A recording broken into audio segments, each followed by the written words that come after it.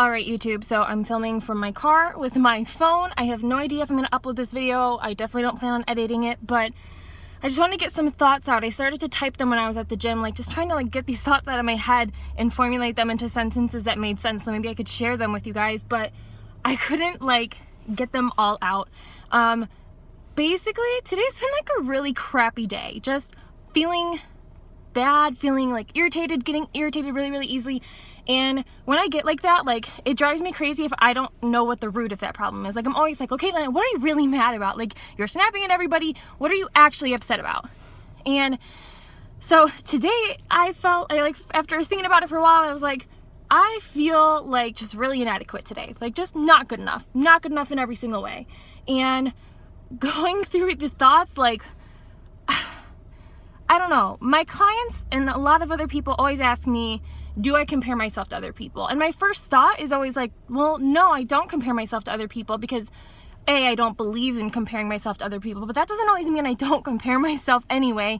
But I guess when my clients and other people on the internet ask me if I compare myself to other people, I don't usually compare my body to other people anymore. That was a problem for me years ago, to the extreme, for sure. That was the root of all of my unhappiness, was that I was constantly comparing my body to other people's bodies, and it made me unhappy. And somehow over the last couple of years, I've just gotten completely out of the habit of doing that, to where it's not habitual for me to ever compare myself to anybody else's body. Seeing somebody who's in really good shape doesn't make me feel inferior about mine. That's just something that I personally have mastered. I wouldn't say master. Do you ever really master anything? It can always come back and mess with you. But I was thinking today, I was like, why do you feel inadequate? If you're feeling inadequate, Lynette, there must be someone that you're comparing yourself to, or something, some standard that you're setting in your mind that you're not reaching today. And so I was trying to just dig around, okay, what is going on, Lynette?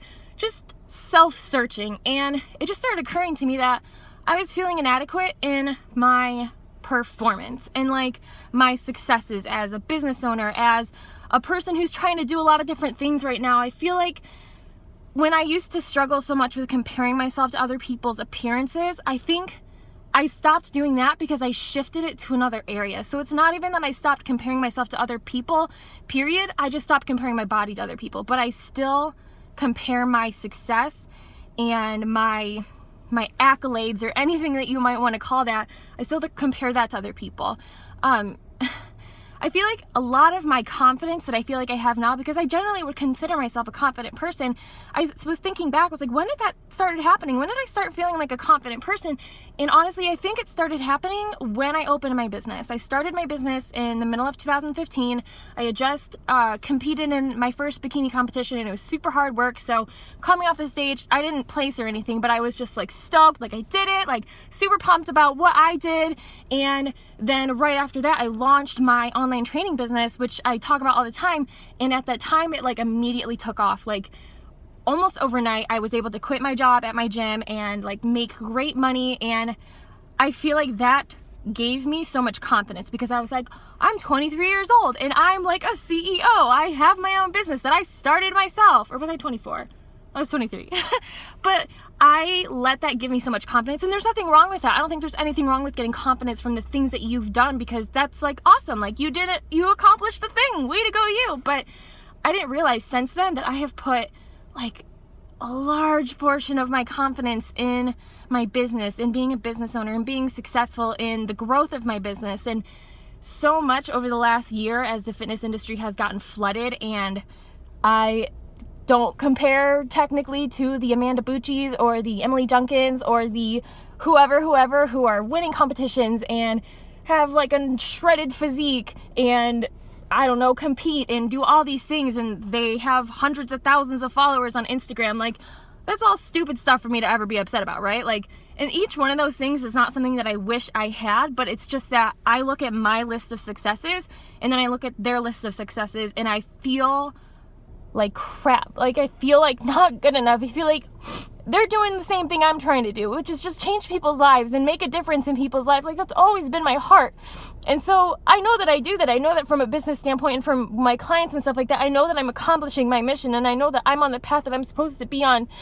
But it's still I still have my bad days, and it's still, just because I'm not comparing my body to somebody else's body doesn't mean that the pain of comparing my successes and what I've accomplished to somebody else's successes still don't pierce the way that body comparison pierces. You know that feeling, just like when you compare your body to somebody else's body and it just hurts and it sucks and you feel trapped with whatever it is that your current circumstances are. Like, I still feel that way when I compare my success to somebody else's, and it's not even like a conscious thought. Like, it's not even like I'm gonna go look up this awesome fitness YouTuber and see how many followers she has, like see what she's doing, seeing how many clients that she has. But it's like a subconscious thing that I'm always thinking about.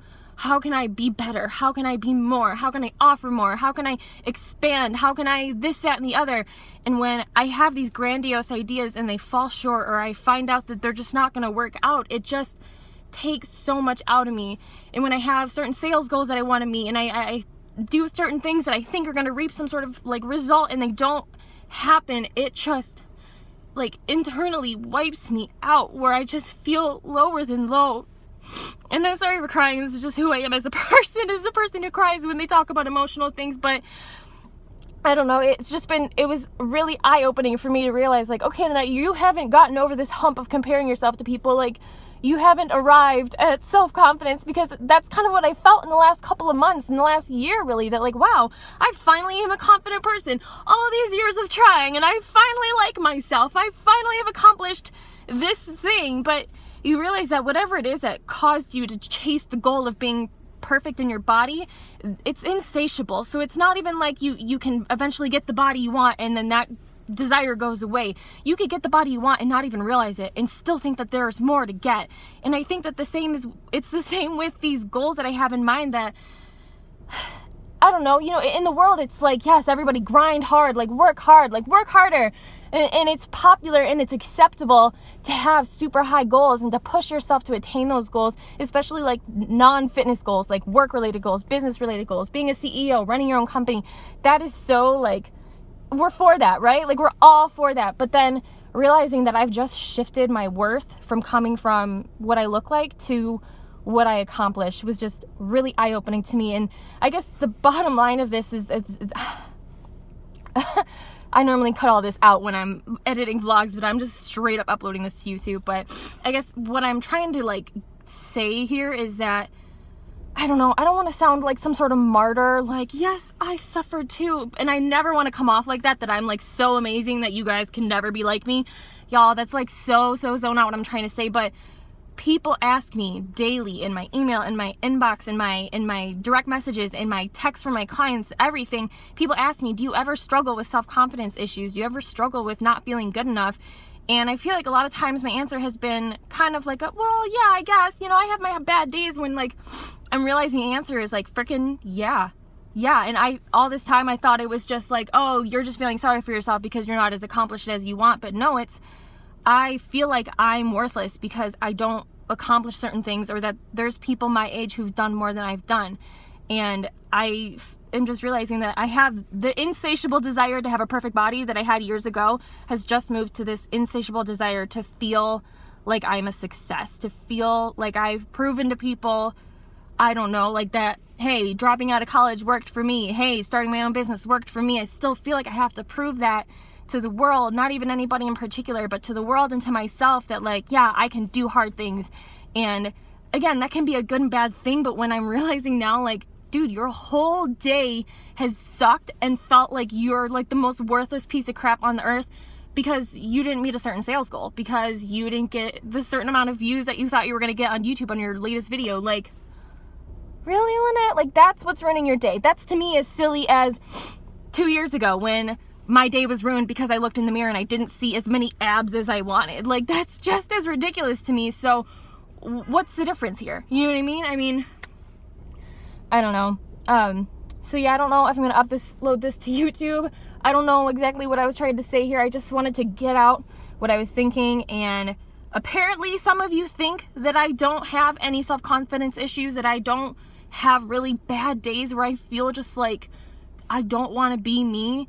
And hopefully most of you are like, yeah, dude, you're human. Like, we know that is your life and we don't think you're perfect. Like, yeah, right, like we think you're perfect. But for those of you who, for whatever reason, think that my life is better than it actually is, or because of what I put on the internet, that things are really great for me and that nothing's ever wrong and that I don't internally struggle really badly, That's just not the case. I have really bad days, just like everybody else. I have days where I just feel like I'm never going to be happy. And I know, though, that those are lies. Just like 2 or 3 years ago when I, in my head, thought I'm never going to be happy because I'm never going to look how I want to look, I had to recognize that those were lies, that those thoughts that came into my head were not true. Just remember that not every thought that comes into your head is a true thought. And just because it comes up does not mean you have to keep it in your head or even listen to it.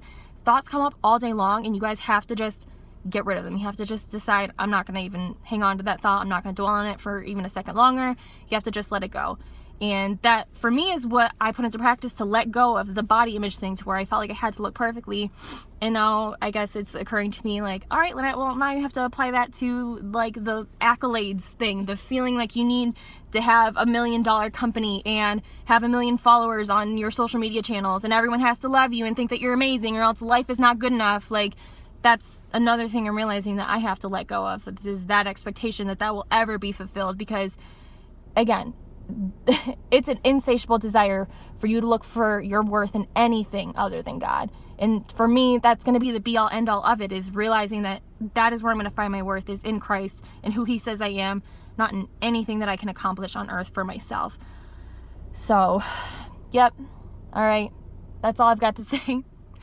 Thumbs up if you like this, and don't thumbs down, because that's rude. Okay? All right. Bye, guys.